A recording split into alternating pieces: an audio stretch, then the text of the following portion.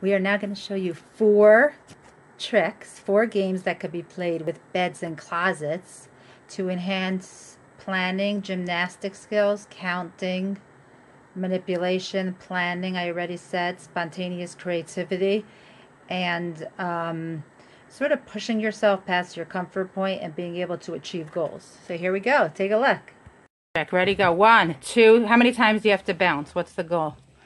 The more bounces, the better. Let's see how many bounces you could do. 5 minutes. Oh, he's doing a different trick. Ah, a headstand on a bed. Now Sheva's going to do how many bounces can you do? 1, 2. You still only got 2. See if you can get 3. You have to really bounce high up to get 3. Which one are you doing, Sheva? A headstand? Oh, he's doing another headstand. Wow, it did sort of go up that handstand. And Sheva. I'm trying to do a flip. Sheva, whoa, 1, 2, 3. Ah, Sheva got 3 bounces. And you're doing a flip? Oh, you're trying to turn it into a tumble sauce flip. Okay. Very good. 1, 2, 3. Good bounce. Ah, he jumped from one. Look, he got from there to there. Excellent job. Thank you. Yeah. Wait, push yourself up one more time. I want to watch the whole process. Whoa. Feet off the ground.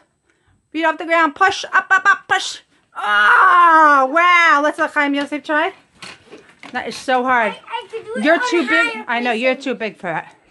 So he's going on the closet door. He already says he's ready to be videoed. I have no idea what I'm videoing. He's going on the closet door. Climbing onto the closet. He disappeared. We have to find him because he disappeared.